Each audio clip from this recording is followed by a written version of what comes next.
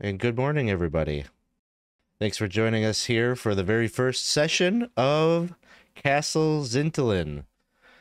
If you've been with us for the long haul, or you've been following this as a podcast on YouTube, you know that this campaign has been a bit of a wild ride already, but now we're going to transition into Castle Xyntillan, which is probably going to dial up the absurdity that we've become familiar with. So if you're not familiar with what Castle Xyntillan is, or what it is trying to live up to, this is an adventure module that was created to be an homage to surreal funhouse mega dungeons like Teagle Manor or Castle Amber, those types of sort of surreal, absurdist adventure modules. So we're going to be using this to supplement our Dolmenwood campaign, and it's going to be our analog for the Cold Prince's Keep. And so this is a brand new chapter for us, and we're clearing the way for some fresh blood to join us. So we are inviting our audience to join us to play. You can sign up to play in future Castle Xyntillan games by joining our Discord server. If I got somebody who wouldn't mind throwing that in the chat. Otherwise, if you just need the link, it's discord.gg/20 sides to every story. That'll bring you into the place where we're always hanging out, talking about the games that we play. And we do post opportunities for people to join us in games. And so if you do decide to take us up on that invite, you'll basically take on the role of a level 1 hireling that is going to join the group in clearing the cobwebs and threats found within the castle and seek out its treasures. So if you're interested, just hop on over to the Discord server and you'll be able to get the details on all that and get signed up to play. The sequence of that is going to be first Saturday of each month at 8 p.m. Is when those games will run. So it'll be a little bit predictable as you're trying to figure out your schedule and whether it'll fit or not.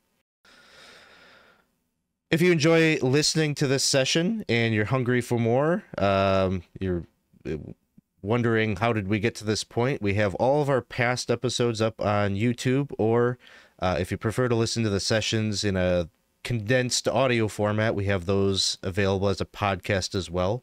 All of that's up on our Patreon page, which you can check out at patreon.com/20 sides to every story. But enough of all that. We are going to get started here. Castle Xyntillan awaits. I'm Alex. I'll be the GM for this session, and as always, I am joined here by Winston playing Silver upon his brow, Dawson playing Topsy, the Grimalkin, Issac playing Friar Fitzpatrick, Moreen playing Lillibeth the Hunter, Ryan playing Sir Geoffrey the Knight, and Chris playing Thomas the Minstrel. So where we are beginning, our adventurers have been traveling north through the dense Dolmenwood, trying to get to a location that had been scryed previously by using one of the Dolmenstones, and they identified the location of Horblight Keep on the northern banks of Lake Longmere. It has been a long road, clearing the path forward, kind of hacking their way through the forest. They've had some encounters up until this point, but they can feel, now that they've found the banks of the lake, that it is only a matter of time before they will be able to stumble upon the destination. As you are all traveling, it is another brisk autumn day, slightly overcast, and you have been traveling on foot for probably about 4 hours on this autumn day, and you've been following the lake, which does very little to warm your bones or comfort you. It's just kind of damp air. Can't wait to get at least the fire going so you can absorb some of that comfort and warmth. But you're still traveling through the woods. And after about, like I said, 4 hours or so, the woods kind of break and they give way to more of a marshy, flat, windswept terrain in front of you. It looks like on the opposite side of this patch of marsh, the woods continue.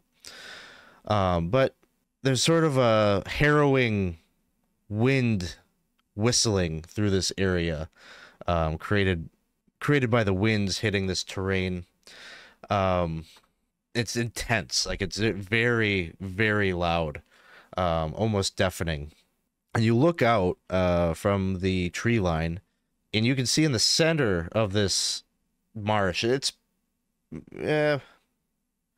maybe about 100 yards wide. You can see in the center of this patch, there's a sphere of granite, almost like a monument that rises up out of the wetlands. It's on a pedestal and it rises up and it becomes like a spherical at the top. And, it's hard to scrutinize from your vantage point so far away, but it looks like it's possible there's some writing and such like etched into it. And as you look out, you also see that there is somebody else that is present, and currently their attention is on that granite monument, almost as if they're inspecting it. The individual appear to be a human, rather short of stature. He's wearing a rather fine traveling cloak. He's got a backpack kind of, strapped to his one shoulder. It's kind of slung over his shoulder. He's wearing very fine suit of leather armor. Doesn't seem to be aware of you. As you're like kind of approaching and spying at him, you do get the sense that he like could just feel that there's like eyes on him. Like he kind of like looks around a little bit, but he doesn't. His gaze never like locks on to where your location is. Like he's just sensing, his spider senses going off, but he continues to examine the monument. He's how far ahead? About 100 yards, or yeah, yeah. So he's in kind of like that windy, marshy area. Yeah. Does it appear like he's getting like hammered with wind? Does it appear like it's is he covering his mouth? Is it like a whole thing? Yeah, the wind as it hits the marsh, like it's whipping up his like cloak, and his hair is kind of, going with the wind every which way. It almost feels like there's some kind of like maybe the wind off of the lake kind of gets caught in this little pocket and is like circulating in that way that it's causing this whistling. Could be why he doesn't see us too. He's a little distracted. Now, is it like grass and stuff up to this pedestal, or is this more like that pedestal is in the middle of a larger, I guess, like flagstone area or something? It's pretty marshy, so there's like little puddles and such, and there's like there is like tall grass that is like seeping up out of the puddles, but even looking at the individual, you can see that his boots are probably sunk a few inches into the mud and muck. Gotcha. Okay, so this is in a kind of a muddy area. It's not part of the castle or whatever. Yeah, no sign of the castle yet. Okay. Well, I'd say keep our eyes peeled. Anybody ranged weapons ready? It seems odd that somebody is out here by themselves. That either is a testament to his lack of intelligence or the strength of his sword arm. So, I would be really confused if he was absolutely like struck a post. He could be one of those heroes from ancient stories. All he needs to do is strike that like mighty pose with how much the wind's blowing up. You ever read like when the wind blows through your hair and the cape furls in the wind? It's like that, but he's not trying. And it appears as if he is heading to the granite structure in the center. Yeah, he's standing there. He's standing. He's not moving towards it. Yeah, you're looking at him, and he's like squinting and looking at it. At some point, like he pulls out, it looks like a gold pocket watch, and he's like looking at that. He's looking up at the sky, like there's no sense of urgency behind anything that this man is doing. Well, I should say, and in light of Thomas's response to Thomas's comment, I went out searching for this castle on my own as well. So, I'm not necessarily, what is it you said? Short of intelligence. Yes. But I guess I do have a decent sword arm at times when I can hit. But my point being is this could be an adventurer like myself, someone searching for artifacts or tools or devices, or in this case, maybe just studying the architecture. I say we approach. Carefully, though. Topsy, do you want to scout this as any one of your particular phases of being? Nah, I'm good with just right now. But Okay, definitely, cool. and like as you say that phases of being, I'll be being myself on top of Silver's armor because I'm not gonna go in that mush. That's just nasty. And like, I'll hop up on Silver's shoulders and just sit there. Okay, so you're Like transformed as a Grimalkin little form? kitty cat. Not right now. Like you're just hanging off of him. Like piggyback. Piggyback. You know, like when you put like your cat on your shoulders. I'm doing that, but to Silver. as a Remind cat me again, person. how tall is Topsy? I got like 3 feet. How much does Topsy weigh? I got full armor on. Let's see. I don't know. Oh no, he delivered all our money to the bank. Mhm. Yes. Considerable- $1.50. I'm a I don't know. My armor weighs 400 something. Would you Oh my would you God. rather me be kitty cat or? Yeah. What? So you hop on and you're like full Grimalkin mode. I'll just kind of grab your paws or your arms or whatever they are. Be like, Topsy, I appreciate the attention, but maybe you could lighten yourself up a bit. Oh, fine. And like she'll swing herself like, off his armor, and then as he goes past where where everyone's looking at him from the side, and then transfer to a little kitty cat and turn it back up. All right, gotcha. You're on my shoulder. All I'm right. gonna march forward. All right. So I'll the follow. group is heading out into the marsh, and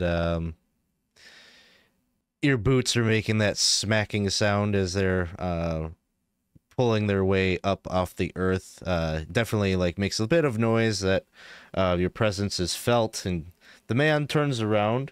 He has a little bit of a surprised look on his face, but he kind of gives a wave. You could see that as he turns around, he's got weapons. He's got a short sword and a dagger, clearly sheathed on his belt, but he doesn't go for them.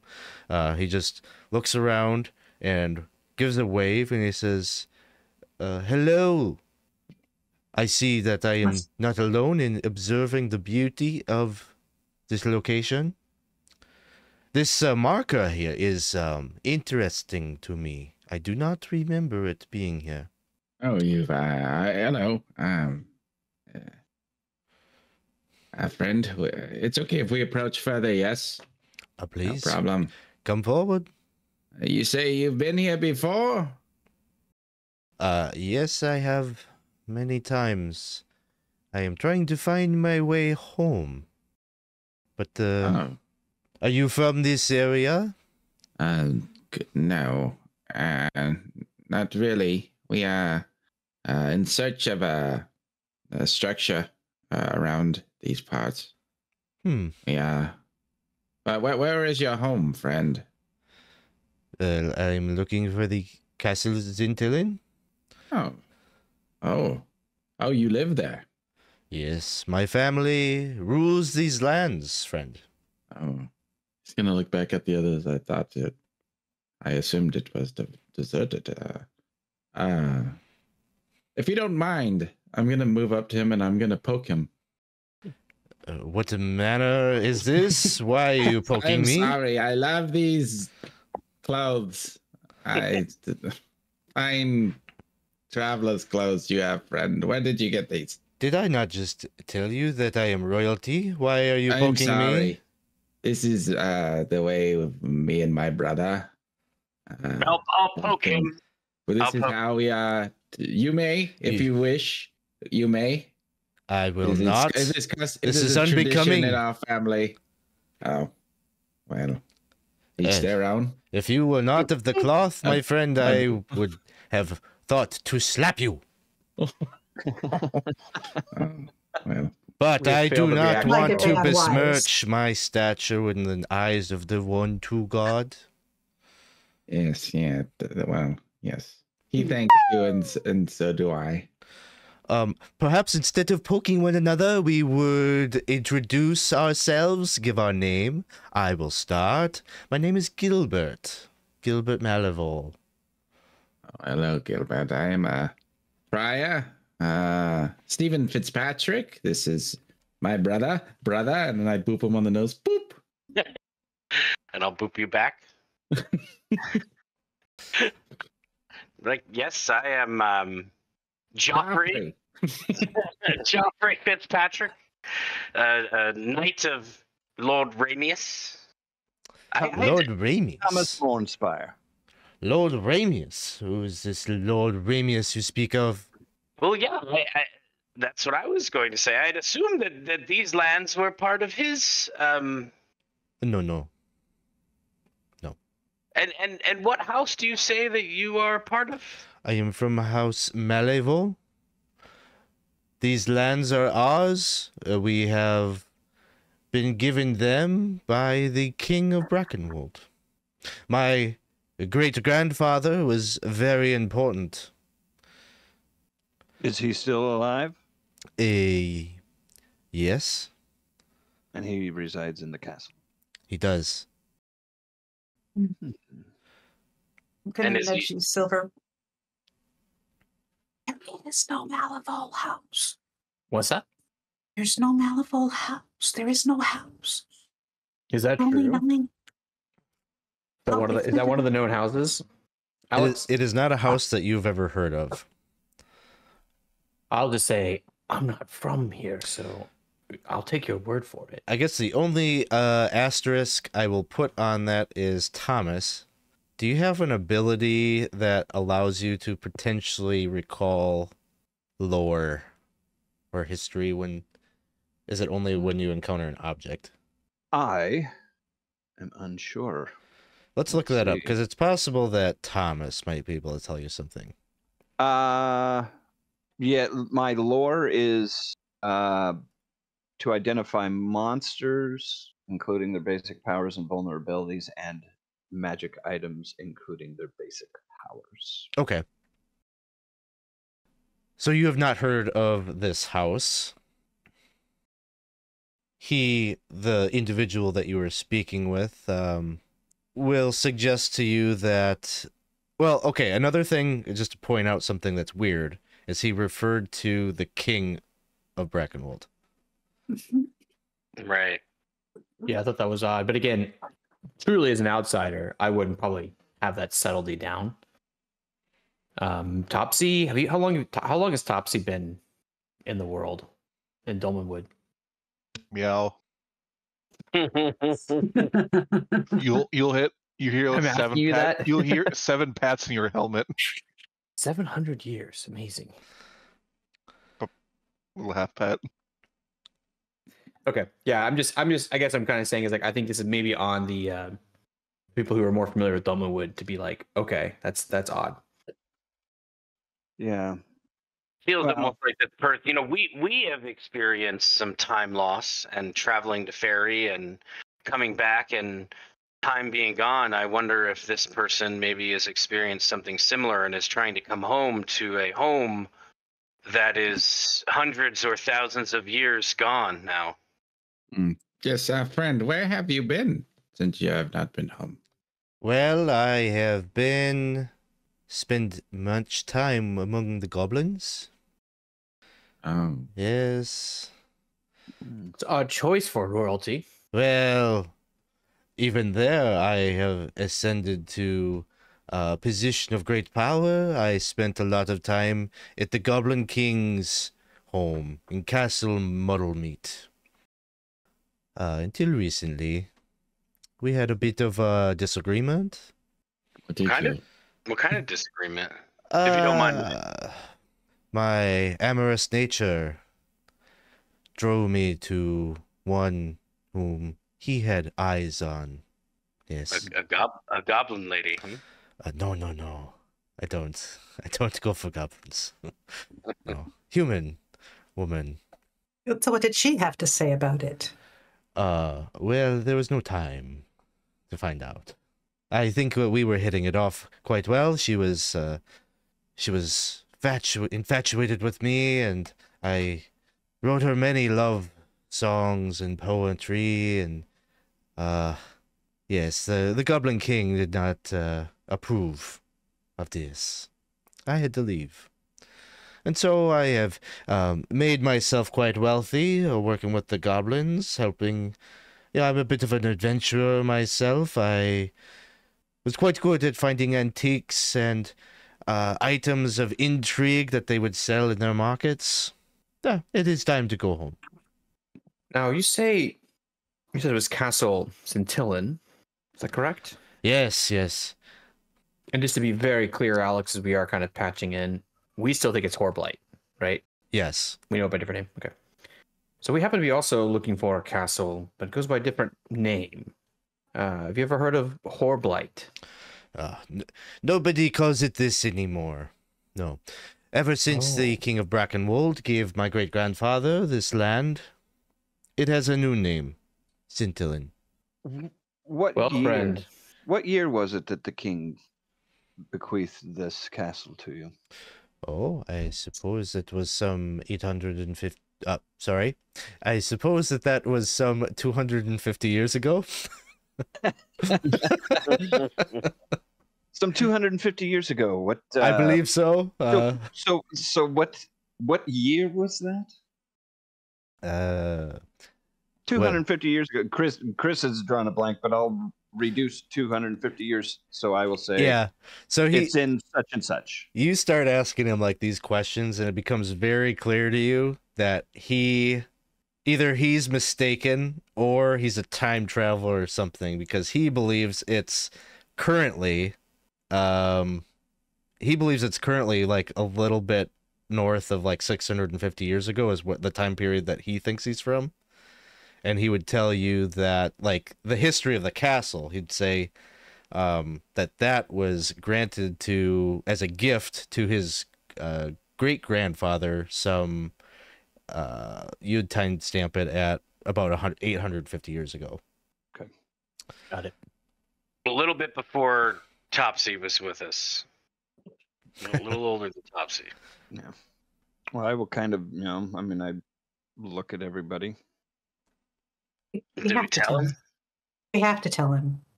We have to.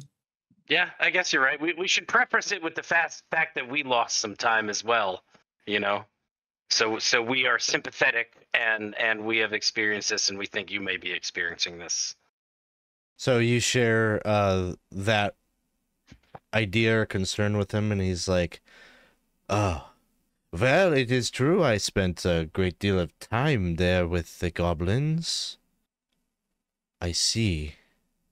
A great lapse, then." And I'll even let him know that, we've never heard of his house. Yeah. You've never heard. My house is a very powerful house. It is currently defunct. That cannot be. This is... Well, then, we must go. Seems like we are heading in the same direction, friends. We go together. If what you say is true... Well, hopefully it is not. My family... This must be a big misunderstanding. My family will give you a warm welcome.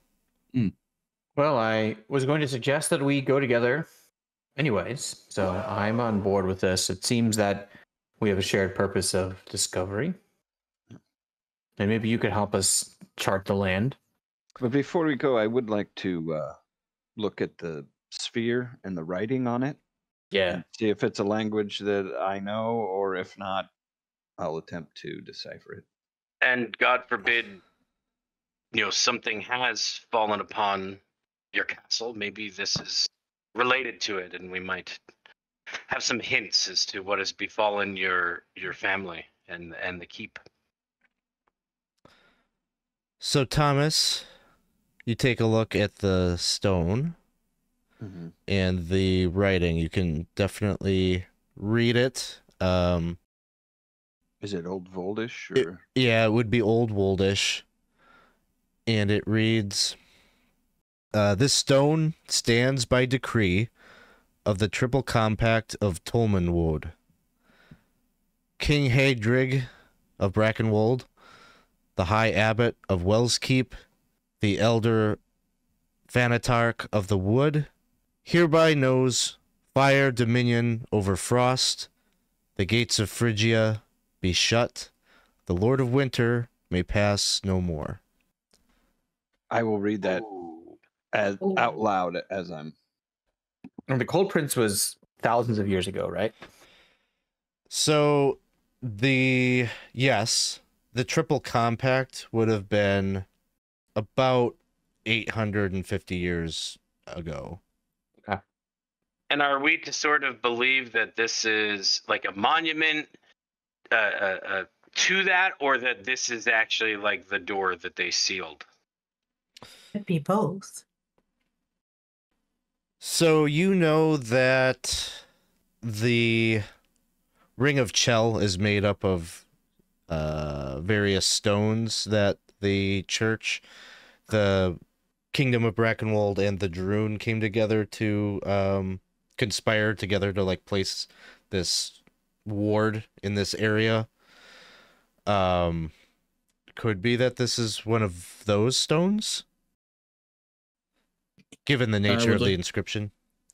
Could I, just to make it easier, I think I might ask our companion and reference that. It says, it looks like we're getting closer. I think so. I just stopped to look at this stone because I'd never seen it before. I'm gonna move a little closer to the stone with Topsy on my shoulder. Do either of us have any ill reaction? More than normal? Not really more than normal. Like you do, but not not in relation to this particular monument. Yeah. Like we're already kind of under that sort of queasy sort of feeling of repulsion. Yeah. But it's not like radiating from this. Correct. Okay. I'm gonna ask our friend, and what was his name again? I'm sorry. Gilbert. Gilbert. I'm gonna ask him if he's familiar with the Cold Prince, and if when he left, that it was something that the lands were dealing with, or if he's familiar with the legend, and if he's not, maybe explain it to him what this is. You don't have to worry about the Cold Prince. He is gone. My family helped with dealing with this problem, and the castle is now ours.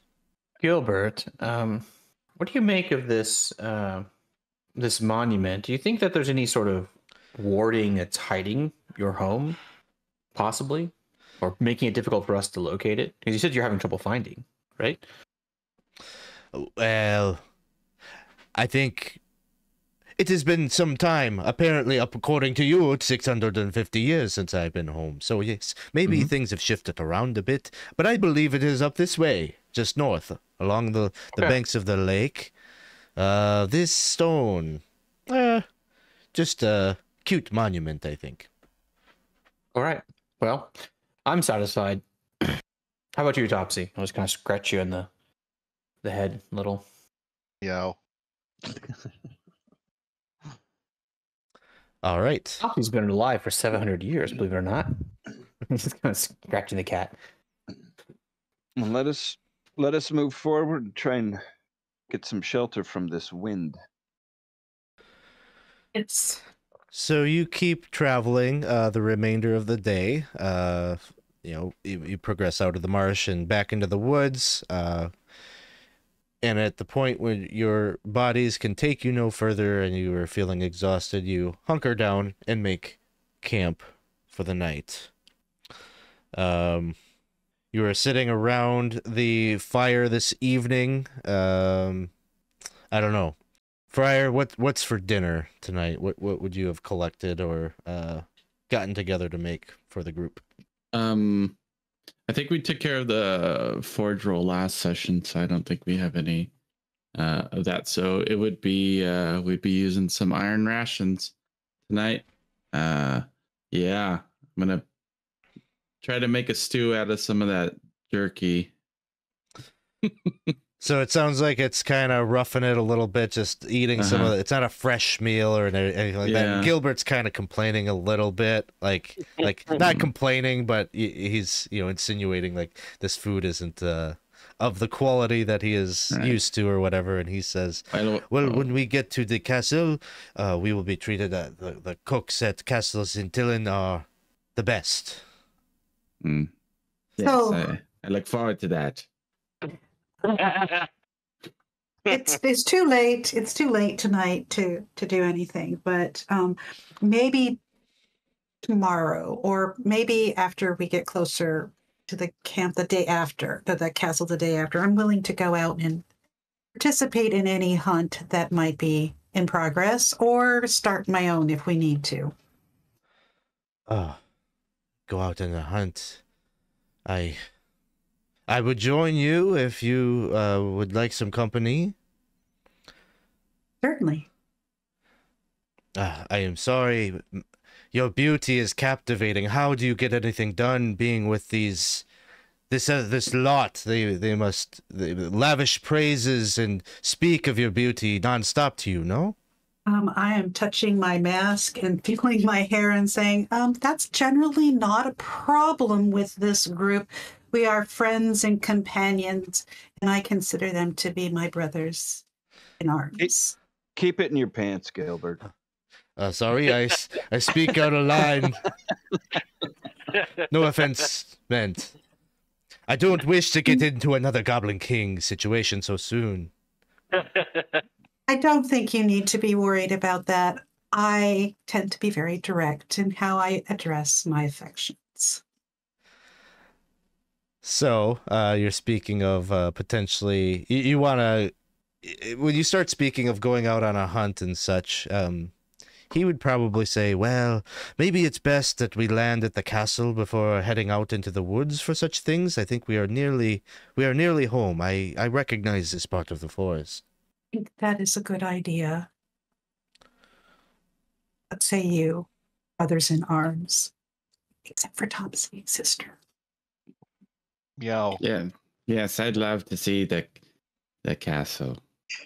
I'd love to see the castle and all the chefs and all this wonderful food we will be eating. Yes.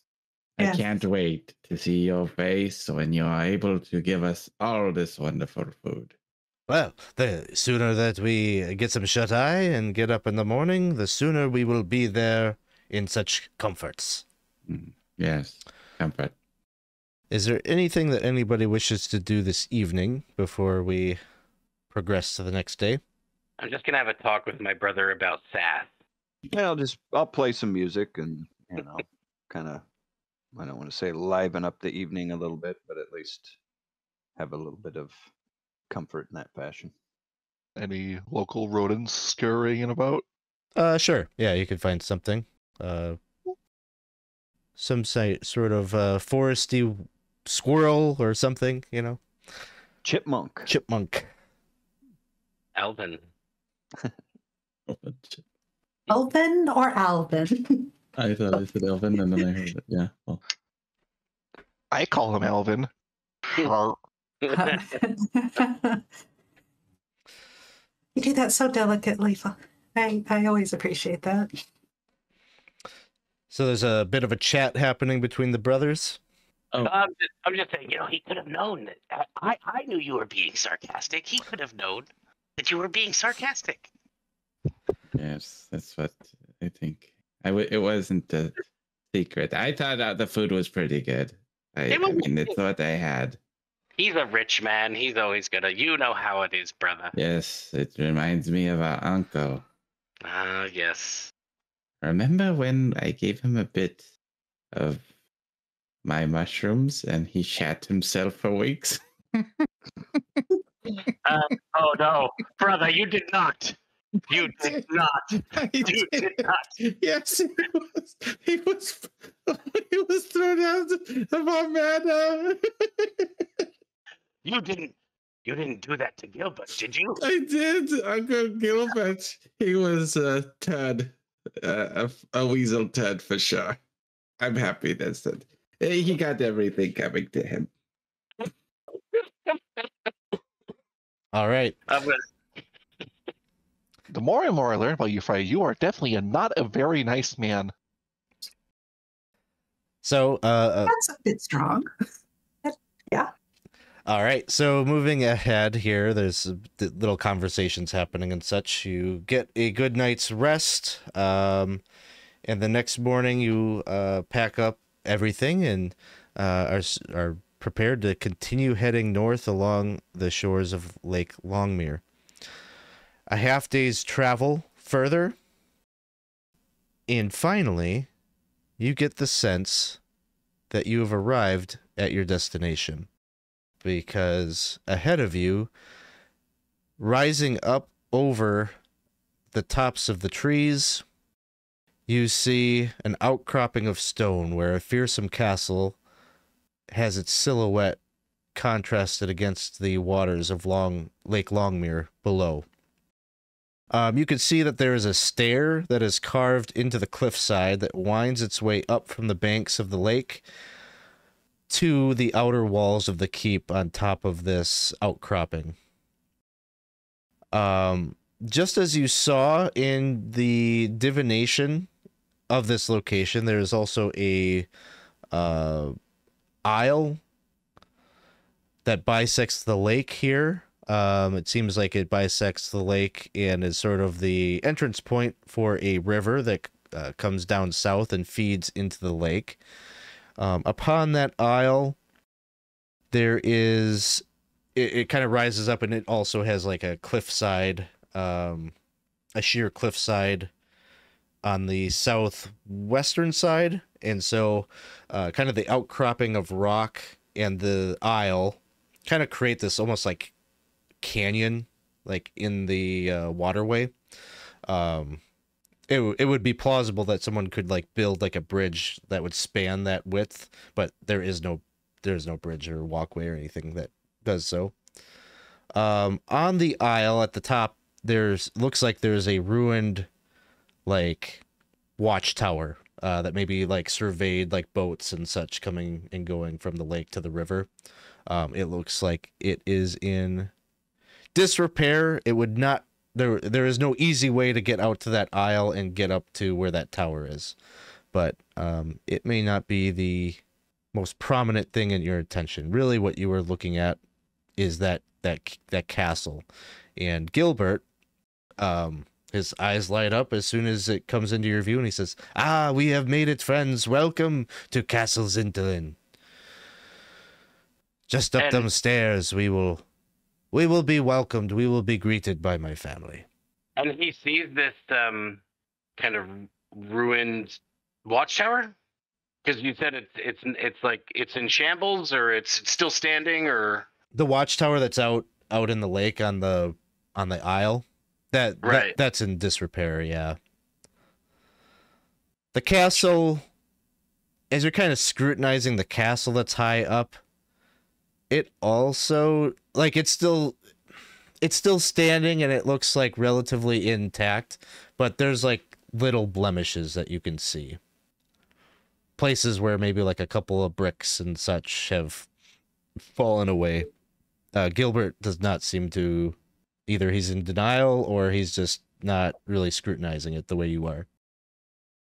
I mean, that's, that could happen over time.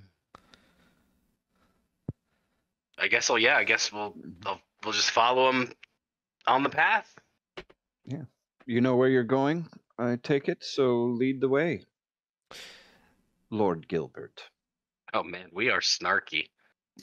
I was gonna ask Thomas, is that exactly how you deliver that? I just want to know. Mm-hmm. The dripping disdain. Indeed. So he eagerly marches forward and he takes to the stair, and it's probably a good 15 minutes of hike up those stairs to get. Hey. Yeah, and the stairs are also not in great shape either. So it's a little bit, you're not just like walking up these stairs, like you're taking your time to make sure that one fell step and like you'd be plummeting, to your death. So there's no guardrail or anything, but you make it your way up, and I'm putting you here on a battle map now so you can kind of see what you are gazing at as you make it to the top. There is a ruined gatehouse that is immediately in front of you as you make it to the top of the cliffside. And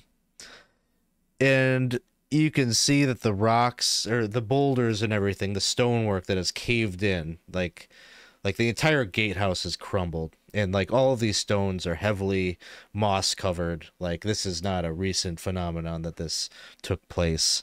There's like the towers, more or less, that would have flanked like the gatehouse and the portcullis. Those are still relatively intact, but they're kind of have fallen in and given way. But you can still see like their form is still relatively there. There's a flock of ravens that is perched on either side, just hanging out. Don't seem too concerned as you make your way up, although they all kind of turn. You can tell that they're like looking in your direction, maybe in anticipation of you closing the proximity. You can see that you're currently, like, the stairway like comes up and connects up with like an old kind of gravel path that seems like it leads up to a stone, not a stone. Well, yeah, like it leads up to like the inner courtyard of the keep beyond the portcullis, but it also splits and heads southward. It seems like it heads southward along the southern walls of the courtyard. All of the grass up here is, it's autumn, so it's all pretty brown and dead kind of feeling. Lots of weeds sprouting up all over the place. And beyond, you can't really see into the courtyard very well with all the rubble there, but you can see the castle rising up overhead. Many towers kind of spiking up off of it, and like it's impressive. It's this tall, elegant building, but in other areas you can see the little time has taken its toll on this building. And it's pretty clear from the rubble and the state of the grounds and whatnot that this is like gone wild, that it's unkept. Very much so, yeah. Does Gilbert pick up? Yeah, I'm gonna kind of see his cues, and if not, just kind of maybe steer him towards that revelation. Yeah, he's looking at the gatehouse and he says, "What has happened here? This is time. I believe 650 years of time has happened here, Lord Gilbert." When can we expect the feast, friend? He's like not available. Like he moves forward and he's like touching all the stones of like the gatehouse, like trembling, like his mind is blown. Yeah, Geoffrey will approach him and put his arm on his back and just be like, "Look, I can only sympathize. We experienced something similar, but it was a much shorter amount of time, and we lost friends and we lost, a lot during that time. And I can only imagine, what you're feeling, and I'm sorry." Yes, I'm sorry as well. Lord Gilbert, I will say that we have interest in this castle to explore it. You're welcome to come with us, and maybe you can uncover your family history, what happened. I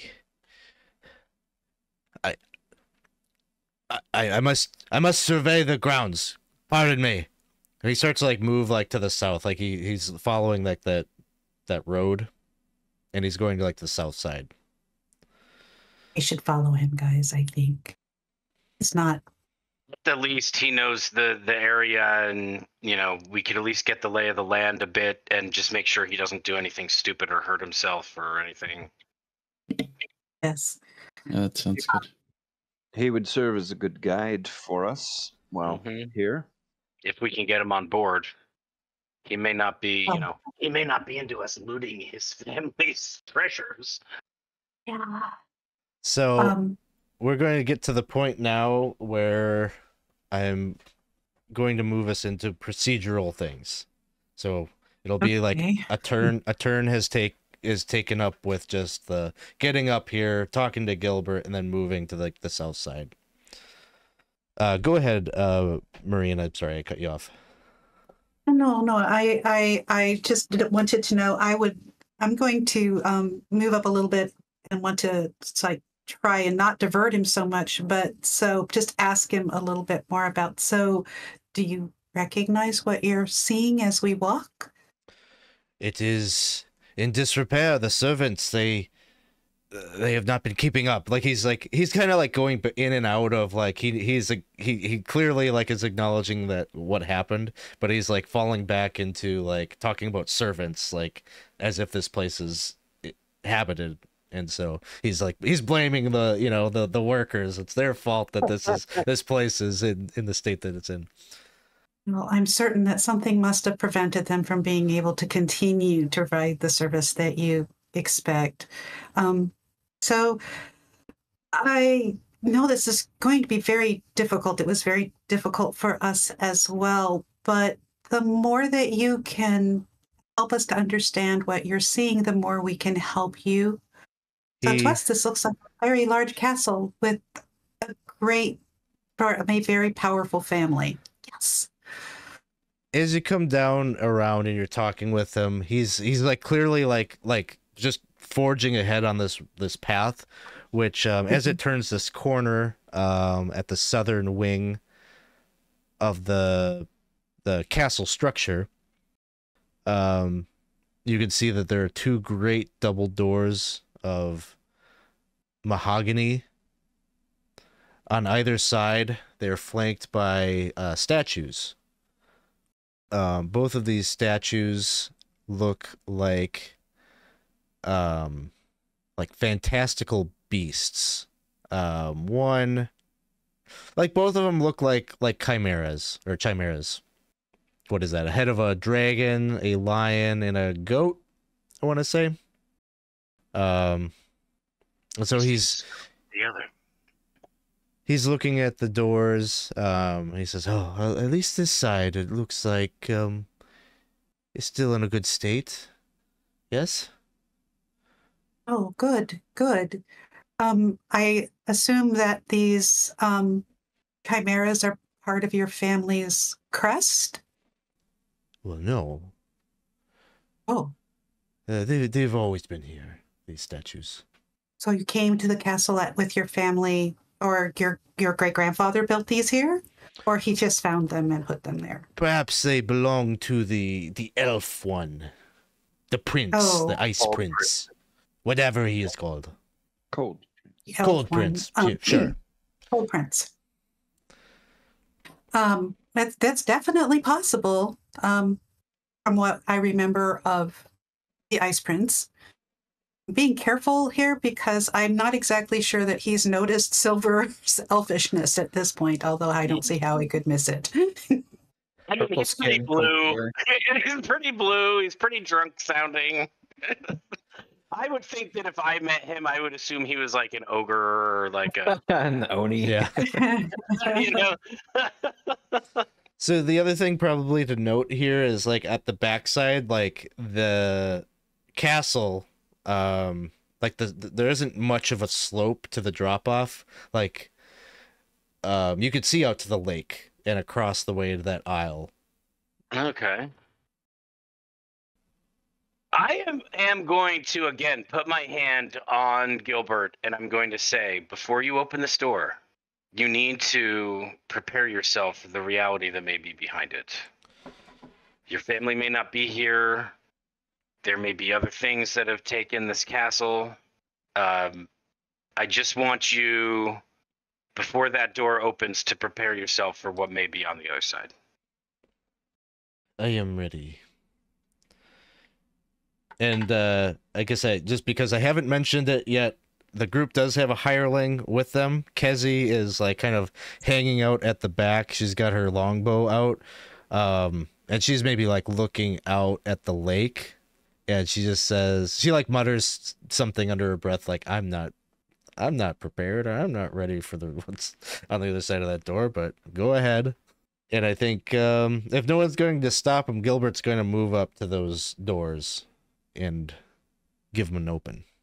I'm definitely going to have my hand on my sword and the other hand tightly gripping my shield. I'll be standing right behind Gilbert in front of my companions. Yeah, same. Ready for combat. I'll stop being a cat now. Good idea, Topsy. Yeah, I'll kind of pet you like, Topsy, I think maybe now's a good time to reveal yourself.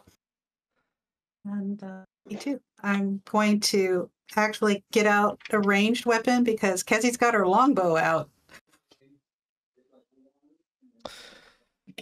As you move forward,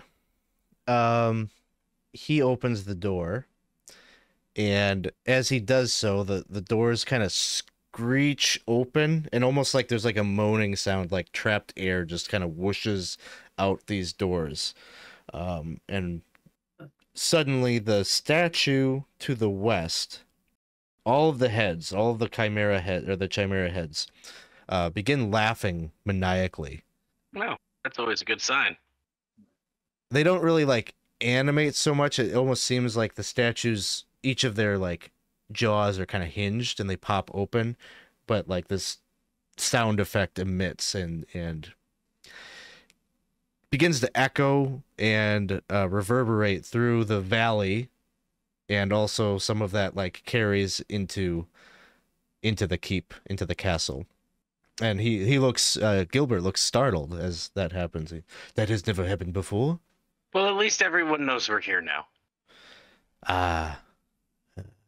Quite a grandiose introduction, I'd say. I'm going to look back over the lake and see if I see anything.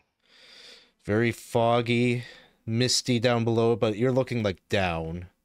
You can definitely hear like the waves of the water kind of like crashing against the rock of the isle and the cliff that you are standing on. And I guess my concern is just that this was a big loud noise, and I just want to see if in the mist or if I see any kind of like motion, especially maybe motion towards our direction.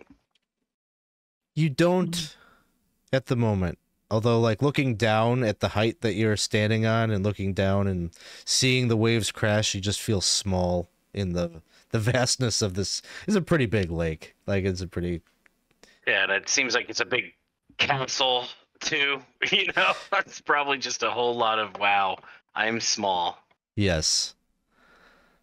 I'm going to look at my brother and just going to say, yeah, but just realize how small you are in the universe. Yes. Not currently. I'm a bit worried about this laughing. Is it still going on? It ceases after about 30 seconds or so.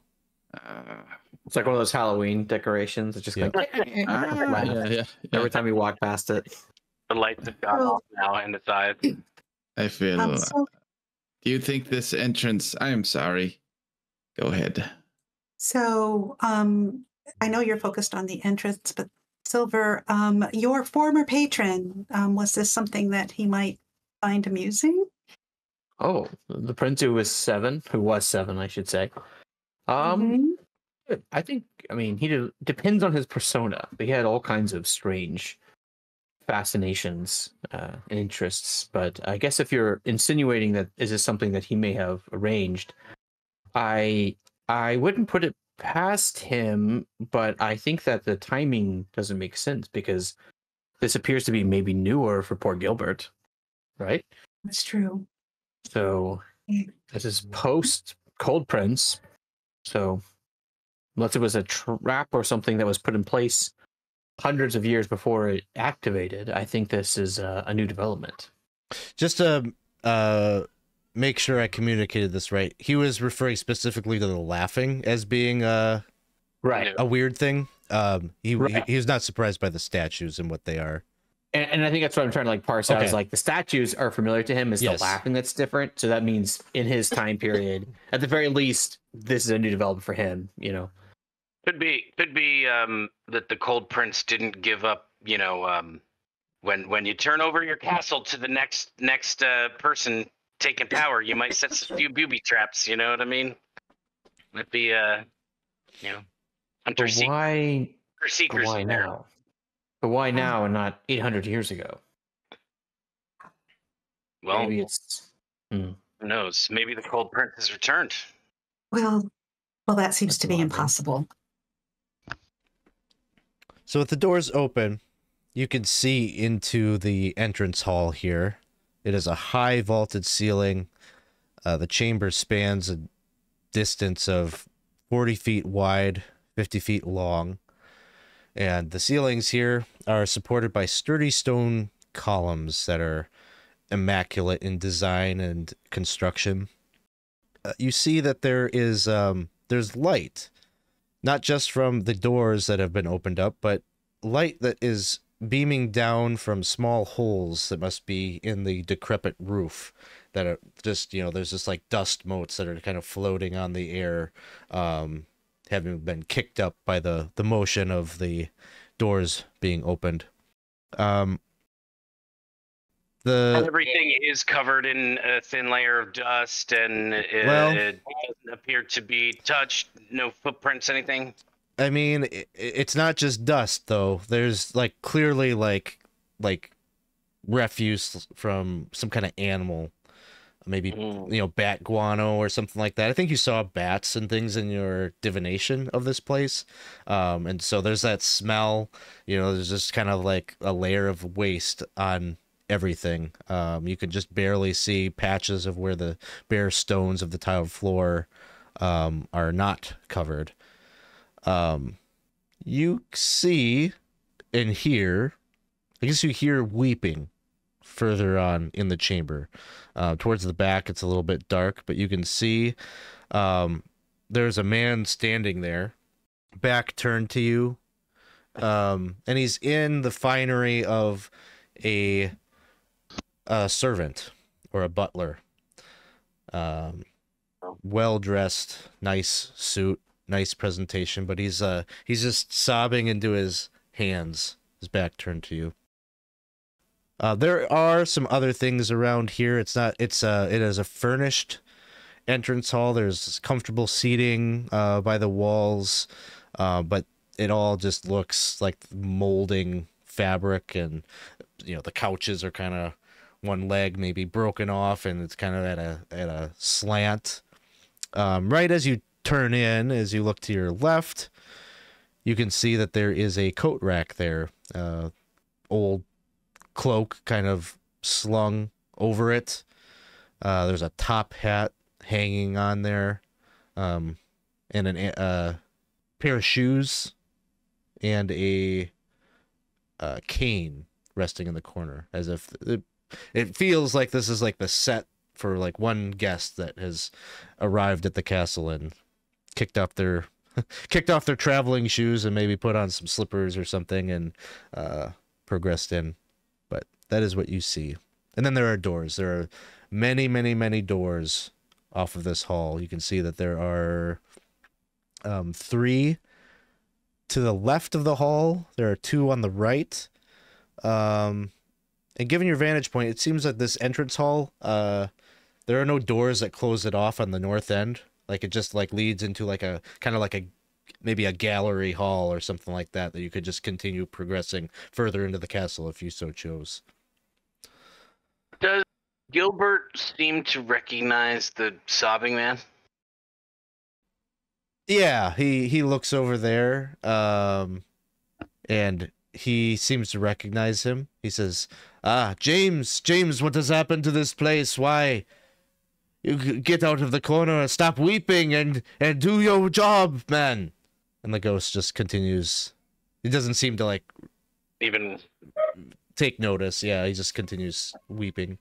I'll approach the spectral figure, and I'm trying to notice if it is like seems to be ethereal, if I can like see through it a little bit, those types of things. I'm not going to really talk to it, but just observe. Yeah, it's definitely translucent. It's got that sort of ethereal blue filter from which, you could tell, like, this is not a living, breathing person. This is definitely an apparition. He's even kind of floating a few inches off the ground. This is your expertise. This man appears to be a specter. I loosen my long sword in my sheath. I might call out, peace be, one true God's peace be with you, friend. The gods are not here with us. Oh. Yes. Tell us your troubles. Maybe you will be able to find peace. Everyone has lost their minds. The castle falls into disrepair. We are all cursed, all who step foot in this place.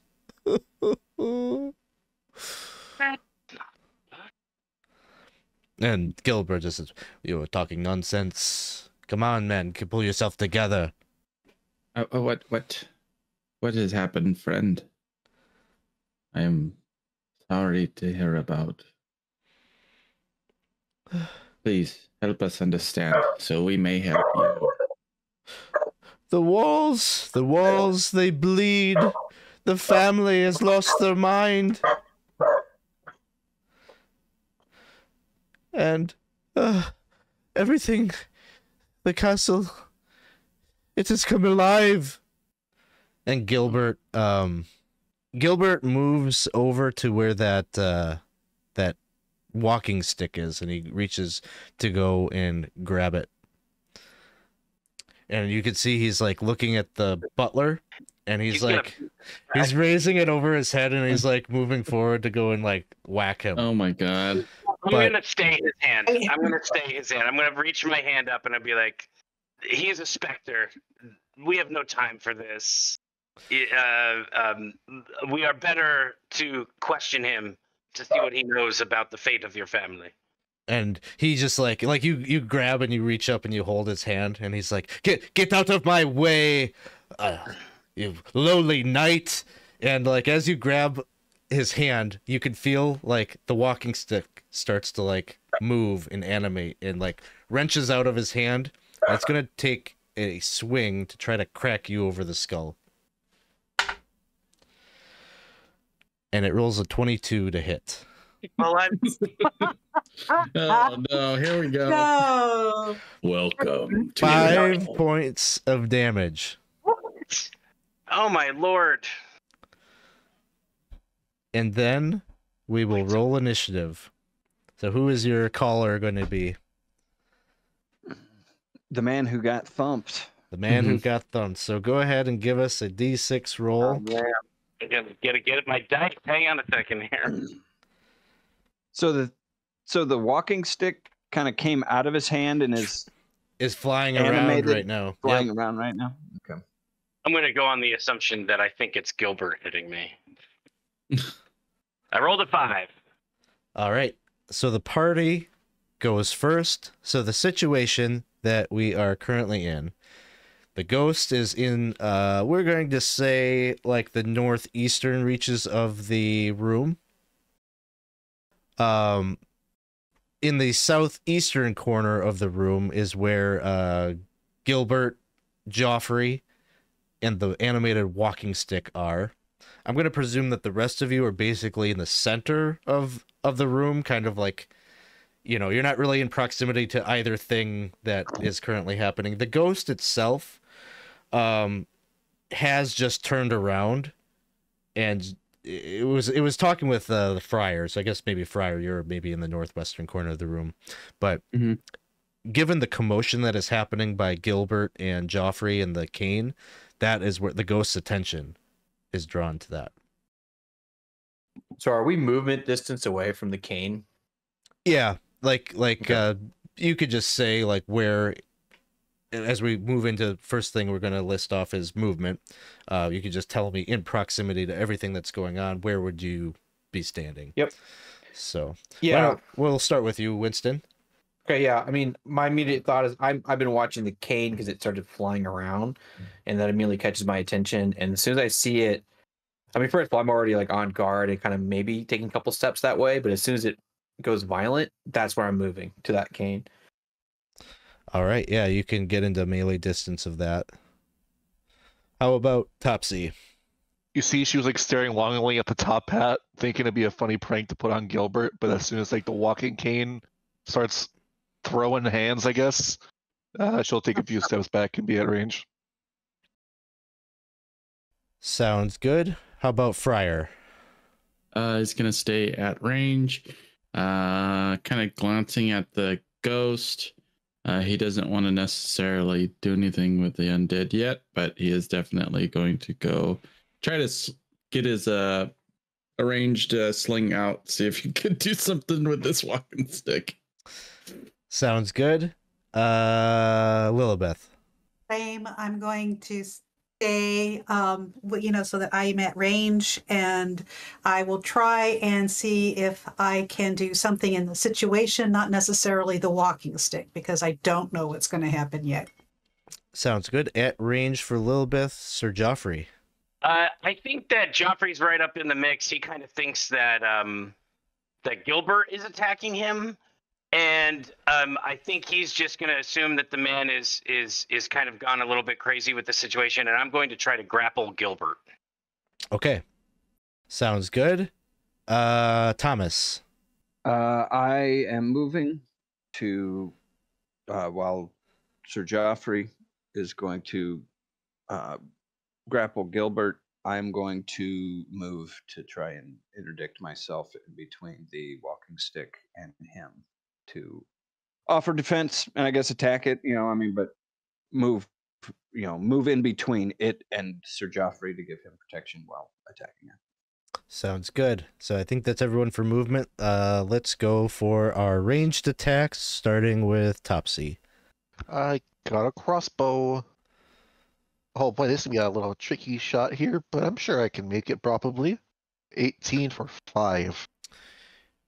18 against the cane will hit for 5 points of damage. Okay. Your crossbow bolt hits. It's like a perfect strike, and it hits the top of the cane, like splinters off. The thing is still animated though, and now it's got little sharp splintery bits that are a problem. Sorry, I just think I made it worse. Uh-oh. Next up we've got Friar. Was already throwing my stone probably right at the same time, so I'm going to do that as well. Unfortunately, we'll see how that goes. 19 for 4 damage. All right. The stone cracks the cane, knocks it back out of the air, and it like falls. Just as it as your stone basically moves it out of the way, but it almost feels like, or it looks like it like moved out of like an anti-gravity kind of thing, and then as soon as it was like out of the field, it just like drops like a normal object. All right. And then so there's nothing like actively animated or moving other than the ghost is moving towards the scene where the squabble is happening. Probably looks like his ire is drawn towards Gilbert. So I guess Lillibeth, you were at range. Were you looking to make a ranged attack here? Well, much like the Friar, I would have already been primed to hit. But I'm going to say that once I saw 2 hits, I pulled back from that, so I'm not ready to do a ranged attack at this particular point in time, but I can move I think I can move toward. You can't move anymore. Really, what I'm asking for here is a ranged attack. Nope. Okay. Nope. All right. I'm holding. So then we'll move to melee. We will start, I think, with Sir Geoffrey, who wishes to grapple our good Sir Gilbert. I'm just gonna shout like, "Listen, man, I'm on your side. Sworn an oath to protect the royal families of this land. I'm trying to help you." I do. All right, I rolled a nat 20. So he just kind of like shoves you off. And you can see that he's also looking at the butler, like. Oh no, they're going at it. Yep. So that'll bring us to Silver. You had moved in that area, so I would say like you're in proximity to Gilbert also, if there's something you wanted to do there. Chop his head off. No, I'm gonna pick up the cane and just see like, is it totally inert? You know. Yeah, That's all. Seems to be. It seems like the magic, as soon as it was fractured or whatever, the magic in it evaporated. And how about Thomas? I had just moved in, so with that stuff happening, I would be standing there, and I suppose I would turn towards Gilbert and his butler, about ready to go at it. So, all right. So on the other side of the house here, Gilbert pulls out his short sword. He draws his weapon, and he seems like he's like putting it up in sort of a defensive fashion here. The ghost is going to end up moving, closing that gap, and well, we shall see. Just looking this up quick. We're watching a class warfare right here. Yep, that is essentially the nature of what's happening. The ghost moves ahead and is going to get a 17 to hit. I don't think I have to look up Gilbert's AC to know that that will work. And so it is... You just see, like, the ghost reaches out and grabs Gilbert. His hair, like, instantly turns salt and pepper gray. And wrinkles start forming across his face. He gets a little hunched. He's still alive, but it looks like if he doesn't die in this combat, he's probably got a couple years left. And so then he, like, feebly swings out with his sword. And misses. Oh, I feel so old. Go ahead and roll a d6. Next initiative roll. Okay. A 1. I also rolled a I 1, probably so it should can have reroll. said that I was gonna. You Before you do that, I will be doing a turn? I will be using turn. Gotcha. Cool. I roll a 3. 5. Okay, so party goes first. Anybody changing up their movement? Yeah, when I see that ghost just suck out his life, I'm springing into action. I'm gonna charge the ghost. All right. So you're in melee with... anybody else want to be in melee range of the Spectre? No. All right. Ranged attacks. This is why your characters always die, Winston. well, he's an elf. If he gets hit, what does aging mean to him? You know? I'm young and spry. I'm only 117 years Yeah. old. Several hundred years left. He's just a baby. Just a baby. Range attacks? Ranged I got one of attacks. those. Let's start with Topsy. Crossbow, please. 12. A 12 does not hit.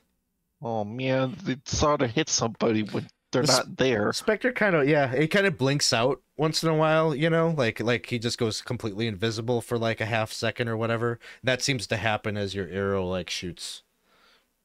Or your crossbow bolt. How about Lillibeth? Any ranged attack? I'll try, having seen that. And no.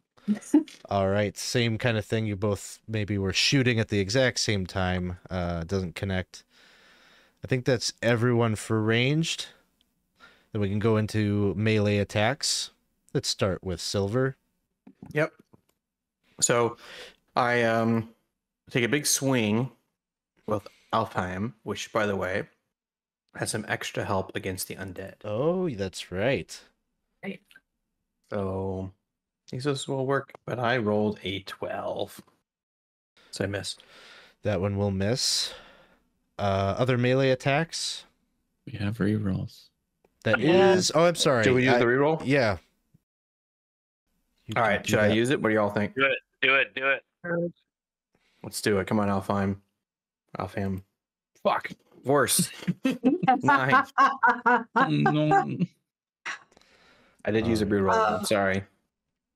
And thank you to everybody out there that has given rerolls. I haven't really been paying too good of attention to that, so appreciate it. I think instead of like attacking, I'm going to push Gilbert out of the way from trying to do another attack since he is an old man. I'm just going to say,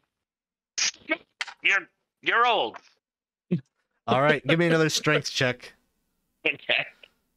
He's going to whoop my ass again. Watch this. Okay, +1, a 9. He just like elbows you in the face as you try to like grapple him, and he's like, "Do not lay hands on me." This old man just. You're being too gentle. You're just trying to come on. Yeah, I'm trying to be nice. All right, so Oh my God. I think that brings us to the turn. Yeah. All right. So, if this creature Was Thomas there, Bill? has... Oh, I'm sorry. Thomas, have you gone? No, I'm assuming that there's no magical, I don't have a magical weapon. I'm assuming that this thing can only be hit by magical attacks. Is it possible for me to just take this round instead of attacking, do my lore check to see if I know anything about Sure. this thing? Let's see, what do I do? Okay, a 2 in 6 chance. The creepy ass ghost. I rolled a 3, so negatory. Okay. All right. If this creature has 2 hit die, it is automatically turned. Otherwise, I rolled a 2. So probably not. This is an I otherwise. needed a 7. Yeah. Yeah, I needed a 7 to get a 2, or a 9 to get to 3. Okay, so I'm praying, and it seems to have no effect. Please be at peace. Please. Please. Please. I'll throw an extra please in to help. The specter is going to reach out at Gilbert, who is defiantly, going to put the help in its place, and the specter is just shrieking about disrespect, and my family has served yours for all these years, and look at the thanks we get. We're all cursed. We're all doomed. And reaches out, and I probably do have to look up this one.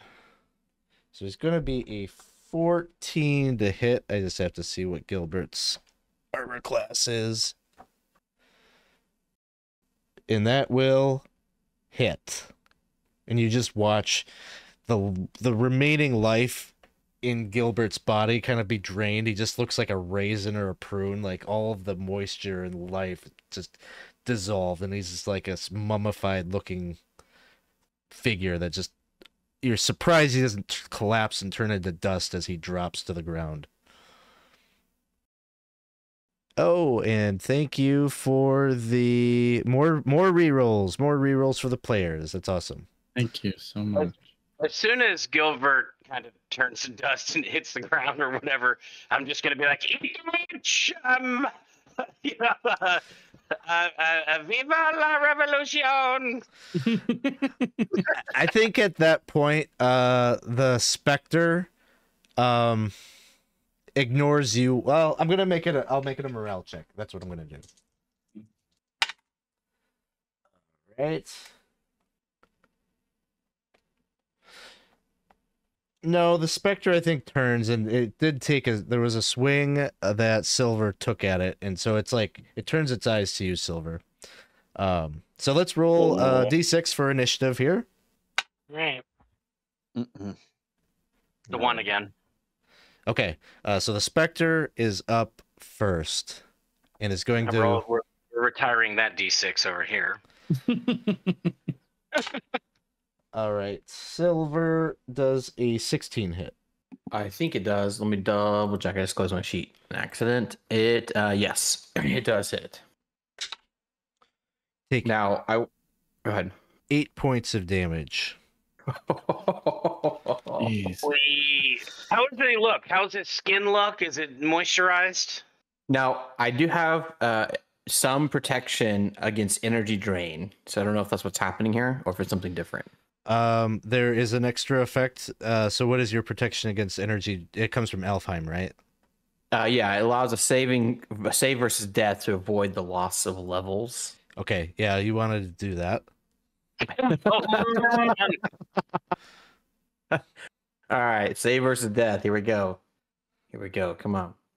Now it's a 4. Am I supposed to roll above or below? It says it's a fail. Yeah, you want to roll above on the saves. So you want to I'm gonna do employ a that. reroll? Reroll. Double fours. Oh no. No. Why? You're gonna have to get so much gold back. Another. He is now copper upon his brow. They're just... So you will lose a level of experience. Oh my my. god. That's bad. That is not great. We need some help. If you're level 1 and that happens, do you die? Yeah. Wow. All right. I think that takes my Glad you're not level point. 1. How do we want to adjudicate Actually, hit points? you know what? I'm sorry. I forgot that I did not want to do this, actually. I don't want to do the experience drain thing, but I do want it to suck. So it's still going to suck, but it's going to be constitution damage you take. Oh no. So okay. How in much? some ways, maybe it's worse, but It is objectively worse. But throw it at me. 2 points. Oh. Oh. I'll deal with the consequences of that in the math later.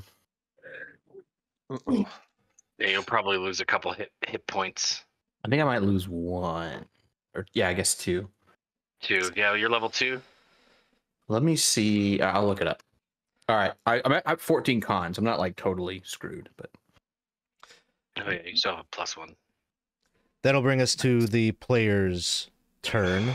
So anybody want to switch up movement? I will move myself into melee. I as well. Now I have this moon blade.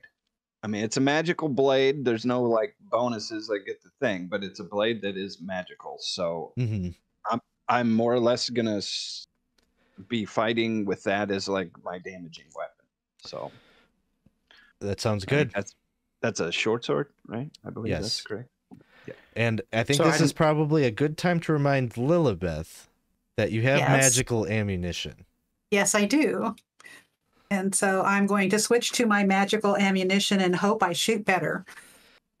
So I will communicate about my constitution issue here.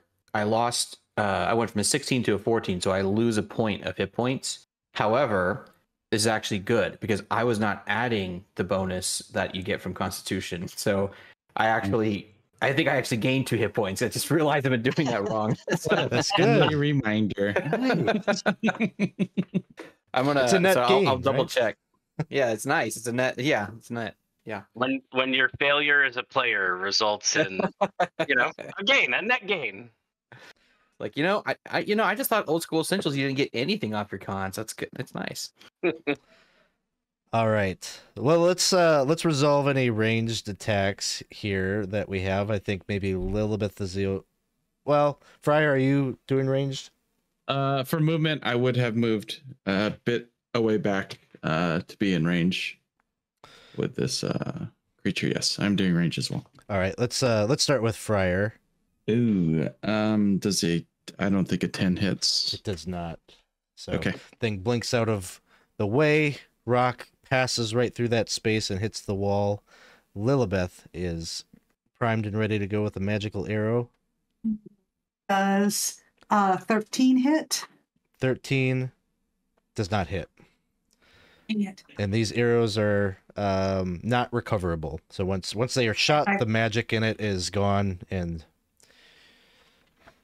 limited resource. We're going to swing over to the melee folks. Let's start with Silver. Can I call something before that? Sure. I was trying to do a maneuver and not a actual combat attack. Okay, I will do that at the end. Okay. All right, so that is actually a 17 because you get an That additional is point. what you need. All right, it'll be Ooh. 7 points of damage to the ghost, to the specter. I mean, and this is magical, obviously, but I don't know if it has any other resistances. Is there extra damage for it being undead? It is. So I get a +1 for the sword and a plus. Oh, it should be an additional +1s. I think it's plus. I don't think I get any damage for it being. I get any bonus for the be undead, but I believe it's a +2 sword, and I have a +1 for strength. Gotcha. Unless it's a +1 sword. I think it was. I'd have to look back, but I think it is a +2. Okay. Let's just. I think we should just keep it as it is because I've been doing it. So I'll just say 7 damage. 7 is what I just it get is. a bonus for. Yeah, it might be that might be wrong. We can look at it later. I think we did it right. So it's 7 damage, and it was a plus. It's just a +1 to the +2 to the hit. So that's the big difference.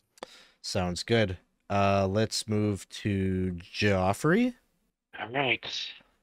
I missed 12. And do you all recall? You got some rerolls here, just so you know. You got 2 rerolls. I will re-roll. Oh, Yes, that with my pluses, it's 21. That's a hit. beautiful. And what was the damage on this? Was it a D8 +2? I think it was 5. 5 points of damage. That'll bring us to Thomas. Thank goodness for advantage. Rolled a 9 and a 19, so that'd be 20 for 6 points. Hopefully the sword hits. It does. It seems to make contact, and it does damage. You can see the strain and frustration and anger in the specter's face as it is just now upset. The tears, the ethereal tears on its face have dried, and now he's just overcome with hate. And then Okay. Topsy. I was going to distract it for the bonus for the next attack roll, but I think it's on the target's next turn, so he's going next, so it would do nothing. So that's it. Help me understand what you just said. Is this like You a can- you maneuver that you have? Yeah, no, it's the thing, the optional combat rules we did. Okay. I was going to do that, but that's it. Are you trying to like decoy or attack? You can distract the target within 5 feet of you if your ally attacks the target before its next turn. The first attack roll is made with a +4, but it being the target that's being distracted. So Got it. Okay. So you want to? no, I let- can just swing this. I can just use melee attack. It's fine. No, we can roll with what you're trying to do, but let's just like work it out. So you're gonna try to distract it to get a bonus to future attack. Yeah, I was trying Correct. to do a +4 for Silver's next attack roll is what I was trying to do, like the first ally attack. Yeah, so let's play like let's do that. Like he could get a +4 on his next attack roll if you're describe how you are distracting. Well, no wonder you're cursed. You're really shitty at your job, I would say. You deserve all of this. All of this you deserve. This is all your fault. All That's right. what you want. That's what you want. So Boss +4 trader. bonus to your next attack roll, Silver. Nice. All right. That concludes this turn, so we need another initiative roll. All right, come on, Ryan. This is important. 4. The DM is going to use a reroll. Uh-oh. Uh-oh. Do we have any rerolls left? You do. We Alex could just wants to see it. we could have a roll off war here. Reroll. Okay, I rolled a 6. Oh. Do I re-roll it, guys? That's a tough one to get. Yeah. Try to equal it. All right. No. Okay. Because if we lose and then it hits somebody, and Let's strength save the drain- reroll for death saving throws. Okay. Save against Yes. death. All right. All right. D6 or make an attack roll against Silver. The energy drain. Oh, come on. A 15 to hit. You're gonna really like this, Alex, because it does hit only because I got hobbled that one time and I lost a dexterity point. Wait, you're wearing plate armor, right? It's in plate armor 16. Yeah, but I have a -1 because of my dexterity. So Oh, yeah, So, good news is the damage is only 1, and That is further good news. further good news is you are the one character that gets to make a save against the drain. So, that's right. Save against death. Come on, let's do it. Let's go. Let's go. God dang it! you got to reroll. Reroll. Use the reroll on this. Use Reroll. All right, let's do it.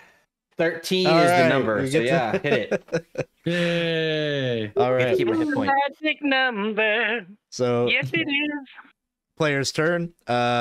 Ranged attacks. I think we got Lillibeth. Okay, so and this doesn't disturb what Topsy just did because I'm an No. ally too. No. Okay, cool. No. No go. It's no go. Friar. No. All right. No. We're going to our melee here. Let's start with Thomas this time. All right. Come on, Come on. advantage work for me. Ooh, with advantage, I rolled 2 1s. Oh, Oh, that's a Yeah, special but- kind of real life. unlucky. That's a special kind of thing. oh That's a special God. Yeah. kind of mulligan. Sir Wow. Geoffrey. All right. I also rolled a 1. All right. What? I had to roll the 1 too, so Yep. Holy We're- mackerel. All right. I feel like I Silver. had the highest roll. Like freaking critical failure That's city. actually a 15, but that's a miss, right? That is a miss. Oh, you have a +4 though. Oh, you have a +4. Yeah. Is that with Yeah, it? so that is a 19. I think it's baked in. Yeah, it's baked in. Oh, God. Come on. Are we out of Winston? rerolls? You're out of You rerolls. You honest person, you. It was 11 points. I know, right? 11 damage too. That sucks. Topsy. Man. you're wasting your time trying to hit this one. He's already an elf. He's the enemy, but he's better than you. He is better. He's so much better than you. All right. Distracting. Distracting. All right. All right. D6. I wish this was how the cats in Baldur's Gate distracted people because this is awesome. Mhm. 2 1s. That's crazy. It was 4 total. Got another. Roll another initiative. I rolled a 5. All right. Oh, come on. Come on, Ryan. Do it. 5. All right. Reroll. Ryan. Oh, I got a 6. Ugh. The butler turns to the little kitty cat and is just reaches out. I am better. I am better. It's only a 13 to hit. Miss. So I think the DM has to Nice. press this button. Oh, And I think all of the rerolls are currently zeroed out now. Oh. you're not It's the good same enough. roll. Player's turn. Yay! Miracle. Everyone's good with movement. We could go to our ranged Lillibeth. No. No. Friar. please, please. I got a 17 to hit with 4 points of damage. And the sling stone just passes right through its form. Bless the darn thing next time. Yes, plus, yeah. All right, I'm coming in. All I'm right. taking the- Silver. Please. Oh my God, it's a 10. Silver. I'm trying. Look at all that here. damage. It's just not happening. I know. Wow. I'm just swinging Halfham around like a maniac. I think we all are right now. Sir Geoffrey. All right. Yes. Okay. 19. That hits. Yes. Okay. 5 damage. It is still up. Thomas. Bring us home. I rolled a 2 and a 20. Natural 20? Yay! Natural 20. So maximum damage. Maximum damage is 7 points. How do you finish it? Yeah, baby. I move in, do what I can with my primary, the silvered longsword or whatever that doesn't do anything. But I take that moon blade and put it right into this creature's chest. It just dissolves away as the rage subsides, and it just looks at you and kind of puts its hands up, almost in prayer, as it dissolves away. And I think with that, you're leering over at the other objects in the corner, probably wanting to keep your distance, as Topsy kind of mentioned, second guessing some of those interactions with the top hat and the shoes. You're looking about, and you realize that you've just stepped into this huge playground. There's something wrong with this place. It maybe is cursed. There's a whole history that needs to be worked out and puzzled through.